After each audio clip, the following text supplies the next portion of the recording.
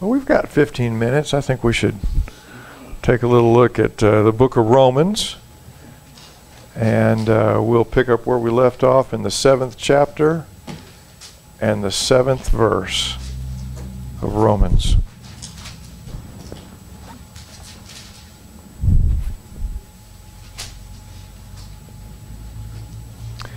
What shall we say then? Is the law sin?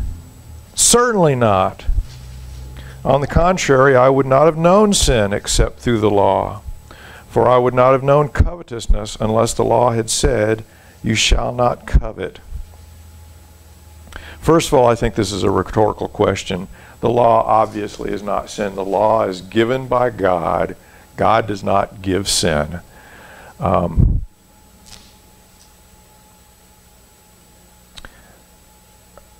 I would not have known sin except through the law.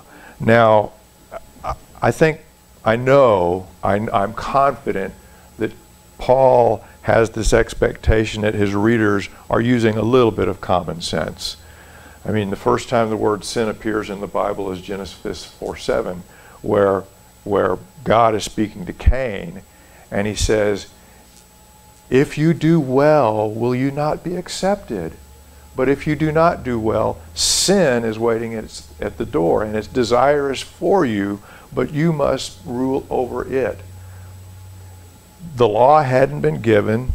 We don't have any suggestion here that God had walked Cain through what sin was. I think we have some intuitive understanding that there are some things that are just fundamentally wrong.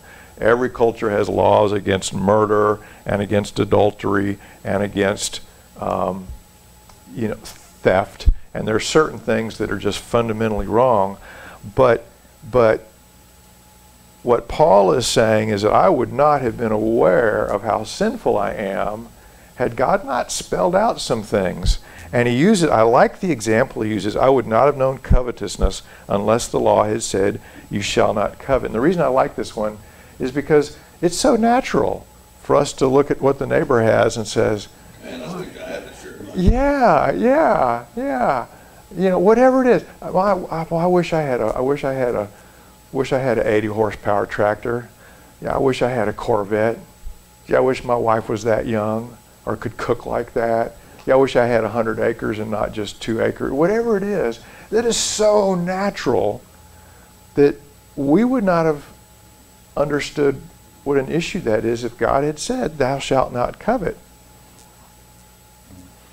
And it's not that God has just arbitrarily taken a bunch of things and said, just arbitrarily for no reason.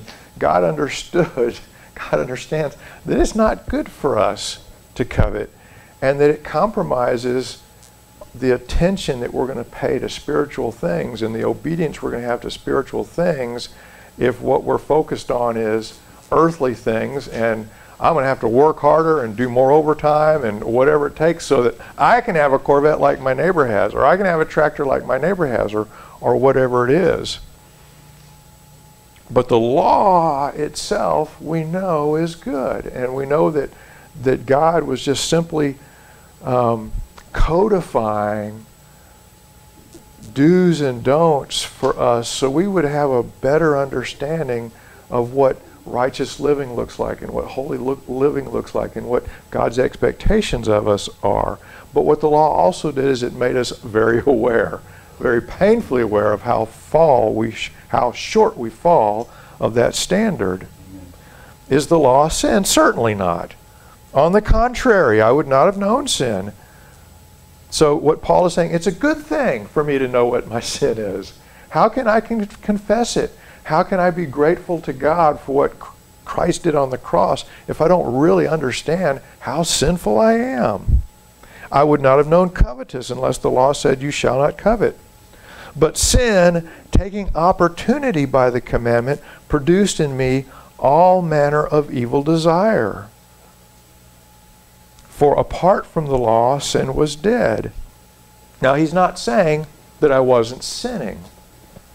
He's not saying that at all. But he's saying that as a body of law, as a body of commandments, I wasn't guilty of those that I didn't know about. Jesus says it like this. I'm going to turn to Luke, the 12th chapter. Jesus says, this is 12:47, and that servant who knew his master's will and did not prepare himself or do according to his will shall be beaten with many stripes. But he who did not know, yet committed things deserving of stripes, shall be beaten with few. It's kind of like children. Now, I don't have children, but I've been one, and I remember very clearly, the first time I got caught doing something I wasn't supposed to, I got a little lecture, and I also got if I catch you doing this again, I'm going to paddle your bottom. If I did it again, there was no question about what was going to happen. I knew better. And I think about Jesus in the 15th chapter of John. He's talking about the Pharisees and the Sadducees and the elders of the church, and he said, had I not come and said to them the things that I said, they would be without sin. Now, he doesn't mean they would have committed no sins, but what he means is they really believed that they were doing what they were supposed to be doing. They really thought they were supposed to be wearing purple clothes and standing on the corners and giving these great speeches, and they really thought they were supposed to be letter of the law and the law of Moses. And as long as they did that, it was okay for them to. But Jesus told them over in Matthew 23:23, he says, these things, I'm going to read it so I get it right. In Matthew 23:23, Jesus says, woe to you, scribes and Pharisees, hypocrites, for you pay tithe of mint and anise and cumin. You've observed the letter of the law, but you have neglected the weightier matters of the law, justice and mercy and faith. These you ought to have done without leaving the others undone. They were doing this stuff, but they weren't thinking about why they were doing it. What the reason was, their requirement to do it. It was all about, it was mechanical. Just, every year we got to sacrifice this bull, we got to take this ram. They never gave it much thought or prayer or whatever, the reason you were doing it. And they wanted it to be about the letter of the law, and we still do that. We try to say, okay, if I do this and I do this and do this, I'm good, and then I can. Good to go. Yeah, I'm good to go. One of the very first things God called me to do in ministry was as a young adults minister, and young adults and new Christians in general kind of have this attitude that, okay, it's a sin. Okay, it's a sin for me to commit adultery, right? Obviously, it's not a sin for Jesus to sit at the well with the woman, the Samaritan woman, and talk to her about spiritual things. So somewhere on this line, it becomes a sin. And they'll say, well, what about if I just look at her legs? Okay? Well, what about if I just do this? And my answer is, if you're asking the question, you're already sinning, because you're already trying to figure out how to get around. The fact is, if you know this is a sin and you know this isn't, you want to be as far down this spectrum, and because then what that leads to is, well, I know being drunk is a sin, and I know Jesus turned water into wine, so how much wine can I drink before it, If you're asking the question, what you're really wanting to know is, how much sin can I get away with? The answer is, you need to be led by the Spirit, and if the Spirit says a glass of wine is okay, then a glass of wine is okay. The Bible says very, very, very, very clearly, be sober. Mm-hmm. Be sober. And when you're not sober. Mm-hmm. And the Bible says to be sober because your adversary, the lion, your adversary prowls about like a lion, seeking whom he may devour. I said, can anybody in here, and it's funny because he'll say, yeah, I can drink 3 6-packs, I can still drive just fine. I'll say, okay, everybody in here be completely honest. It's a hot summer day, you haven't had lunch yet, your stomach's empty, you gulp down a beer. Is there anybody in here who can honestly tell me that doesn't, just a little teeny tiny bit, change the things that you might be willing to say or the things that you might be willing to do. And everybody's like, well, okay, you got me there. Sober is sober. So it's not a continuum, and at some point, you know, from 1 to 100, and once we hit 46, it becomes a sin. If we're trying to figure out what we can get away with, we already got a problem. We already have a problem.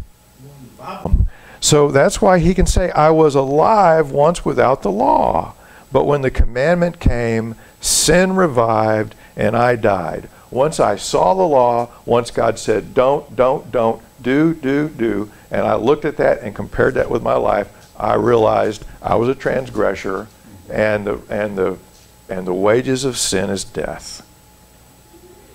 Verse 10, and the commandment which was to bring life. I mean, God was saying, if you'll just do these things, I'll accept you, and you can look forward to eternal life. Except nobody could do those things. The commandment which was to bring life, I found to bring death. For sin, taking occasion by the commandment, deceived me, and by it killed me. Therefore the law is holy, and the commandment holy and just and good. It is God's way of saying, here's where the bar is. Here's the standard. Here's how I want everyone to live. And we all look at that, and if we're honest, we realize that we just simply can't. We're just simply not capable of it. We might be technically capable of it, but we're not. We're not going to. We never have. We never will. And Jesus died on the cross to close that gap, to reconcile us where our sin had unreconciled us from God. And I've been reading I've just recently finished reading the book of Psalms again, and I'm just struck over and over again how many times David says, your judgment of me, your condemnation of me, your punishment of me, your chastisement of me only underscores how righteous you are. Your righteousness is revealed in your judgments because you've set the standard here, and your policy for deviation from it is a zero tolerance policy. Your judgments, your commandments, your statutes all demonstrate and underscore just how holy and how righteous and how good you are. And when you chasten me, thank you, Lord. When you chasten me, first of all, it's because you love me. Second of all, it's because I'm doing something that's not in my best interest. And thirdly, you are a holy God who can have no partnership, who cannot encourage, who cannot condone, who cannot have fellowship with any sin at all. And so your judgments are righteous and good, and your law is holy and just and good. And when we are grieved, when we are sorrowful because of our sin, we are acknowledging how good God's law is.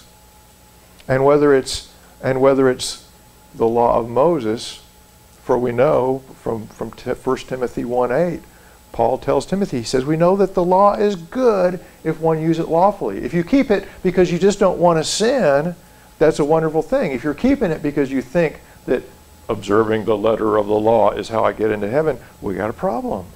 But the law is good if a man uses it lawfully. But as Jesus said, you should be keeping the law, but you should be doing those things God really wants. You should be merciful and just. And you should be led by the Spirit.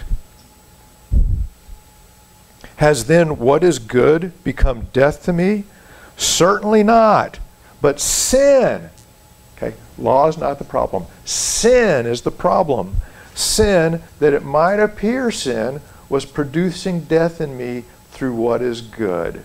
The law said, do this, don't do this. Any deviation from that is sin. The law is good, but it made me aware of sin. Sin, that it might appear sin, that it might be clear and obvious that it's contrary to God's will for my life, was producing death in me through what is good, so that sin through the commandment might become exceedingly sinful.